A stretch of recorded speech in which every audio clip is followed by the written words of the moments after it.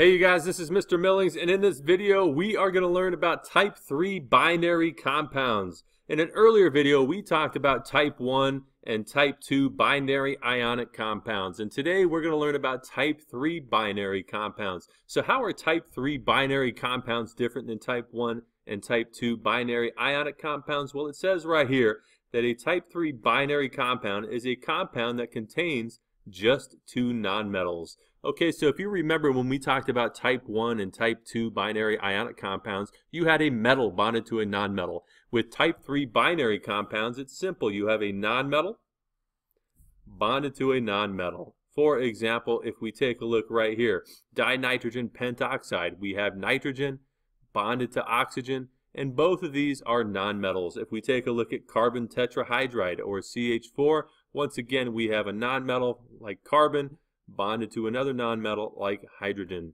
So anytime you have a type 3 binary compound, you're going to have a compound that consists of only two different elements, and both of those different elements are both nonmetals. So now let's take a look at some of the rules for naming type 3 binary compounds. Okay, so when naming type 3 binary compounds, it's simple. Name the first nonmetal preceded by a prefix that indicates the number of that specific atom in the molecule, followed by the second nonmetal preceded by a prefix that indicates the number of that specific atom in the molecule, followed by an IDE suffix. So when we name type 3 binary compounds, we have to memorize a list of prefixes. Okay, and we'll take a look at those in a second, but let's take a look. N4O10, we see right here that this is a nonmetal and this is a nonmetal right here. So we know that this is a type 3 binary compound, and when we name this, if we take a look, this subscript 4 here gets converted into a prefix. This subscript 10 here gets converted into a prefix over here. So tetranitrogen means 4 nitrogens, and decoxide means 10 oxides. Okay, for the compound or molecule N4O10. P2O3, for example, is diphosphorus trioxide. N2O4 is dinitrogen tetroxide. PB4BR8 is tetraphosphorus octabromide. S2Cl2 is going to be disulfur dichloride, and N2O5 is going to be dinitrogen pentoxide. So whenever we have a type 3 binary compound, a compound that consists of just two nonmetals, we have to use these little prefixes that we're going to take a look at here momentarily. All right, but what if we're working the other way? What if you are given the name and you're asked to write the chemical formula for a type 3 binary compound? All right, so what if you're given the name and you're asked to write the chemical formula? Well, take a look right here. It says when writing the chemical formulas for type 3 binary compounds, the more electronegative element gets listed first, followed by the least electronegative element. And the prefixes that precede the element name indicate the subscript that follows each element. For example, if we take a look right here, we have carbon monoxide. Mono means one, so one oxygen. And because we don't see a prefix on the first element, that means that this carbon is also going to have a subscript of 1, so we end up with CO as our chemical formula for carbon monoxide. If we take a look right here, disulfur, that means two sulfurs, and dichloride, that means two chlorides right here. So we're only going to use these prefixes when we have two nonmetals bonded to one another. If we take a look, carbon disulfide is right here, two sulfides right here, and then we have one carbon right here, and phosphorus pentachloride, right? Penta is 5 and chloride is Cl, and if we take a look right here, we have one phosphorus right here. Okay, so when we're writing the chemical formulas for type 3 binary compounds, these little prefixes here will tell us what the subscripts are that follow each atom or element in that compound. So now let's take a look at a few rules before we start doing some problems on our own. All right, so here you go. I would pause this at this point in the video and just take a look at the prefixes that we're going to use to name type 3 binary compounds. Okay, for example, the prefix 1 is mono, the prefix for 2 is di, the prefix for 3 is tri, 4 is tetra, 5 is penta, 6 is hexa, 7 is hepta, 8 is octa, 9 is nona, and 10 is deca. Okay, so the first rule says right here, if the subscript following the first element in a type 3 binary compound is 1, you don't write the prefix mono. So if we take a look right here at this molecule, we have a nonmetal here, we have a nonmetal here, so it's a type 3 binary compound. But when we write the name for this, it says right here there's an imaginary 1 after the first element here, and we do not need to use the prefix mono if the 1 is on the very first element in the type 3 binary compound. So normally we would put mono, carbon, dioxide,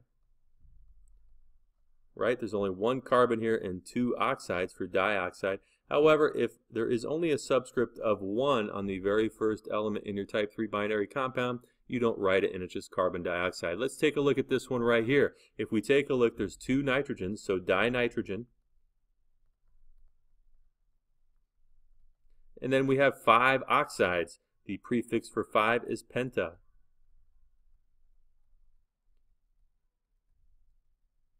All right, dinitrogen pentaoxide. However, the rule states right here that if you have a prefix that ends in A followed by oxide, we just drop the A. So dinitrogen pentaoxide is the correct name for this one. If we take a look right here, we have CO. Well, we don't need to put mono if the first element only has a subscript of 1, so it's just carbon. And then let's take a look. We have 1 oxygen here, or 1 oxide for monoxide, which brings us to the third and final rule. Anytime you have the prefix mono followed by oxide, it's not carbon monoxide that comes out of the tailpipe of vehicles, and it's not carbon monoxide, it's just simply carbon monoxide. So we can get rid of one of these O's here. We drop one of those O's. Okay, so let's apply some of these rules to a few example problems now. In this first example here, it says to write the name of Si2Br. So we have 2 nonmetals, so it's type 3 binary. The prefix for 2 is di, right? The prefix for 2 is going to be di, sulfur. And then we have 6 bromides, right? 6 bromides for hexabromide. So the name of this molecule here or compound is disulfur hexabromide. Let's take a look at another one. All right, let's take a look at this one. We have 2 nonmetals again, phosphorus and sulfide or sulfur come from this side of the periodic table. So we have 4 phosphorus, so the prefix for 4 is tetra, right? So tetraphosphorus.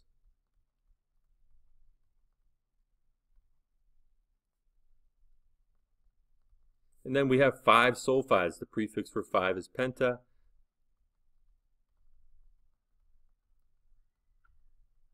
So tetraphosphorus pentasulfide will be the correct name for this this molecule right here. Let's take a look at another one. All right, so in this one right here, we have 1 sulfur. We don't use the prefix mono if the first element in the compound has a subscript of 1, so it's just sulfur.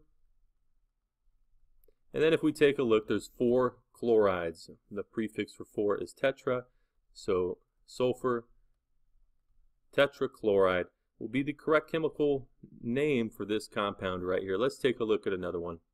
All right, in this one here, you're given the name, you're asked to write the chemical formula. So dinitrogen, that means N2, and trihydride, tri is 3, and we're dealing with hydrogen here. So N2H3 will be the correct chemical formula for dinitrogen trihydride. Let's look at another one. Okay, what about iodine pentafluoride? So iodine, there is no prefix in front of this, so that means there's just 1. So I, and then pentafluoride. Penta, if you take a look here, is 5, and we're talking about fluoride, so IF5 is the correct chemical formula for iodine pentafluoride. Let's take a look at one last example. We have chlorine dioxide, so chlorine is Cl, and there is no prefix that comes in front of here, so that means there's a subscript of 1 here. And dioxide, di, if you take a look, is 2, oxide is O, ClO2 would be chlorine dioxide. So there you go. There's some examples of naming and writing the chemical formulas of type 3 binary compounds. Let's take a look at a couple more that you can try on your own. Okay, so what I would do now is try these on your own. Go ahead and pause this video, take 5 or 10 minutes to get out a piece of paper and try these on your own. Go ahead and write the chemical formula for diphosphorus pentoxide. Go ahead and write the name for NF3, etc., etc. See how you did. And I'm about to show you the answers right now, so if you don't want to see the answers right now, go ahead and pause the little video and try these on your own. Here are the answers right here. How did you do? Hopefully you got them all right. If so, good going, good job. If you like what you see, go ahead and click the little bomb in the bottom right-hand corner that will subscribe you to my channel. And feel free to leave any comments or questions down in the comments section down below. And I hope you guys found this helpful.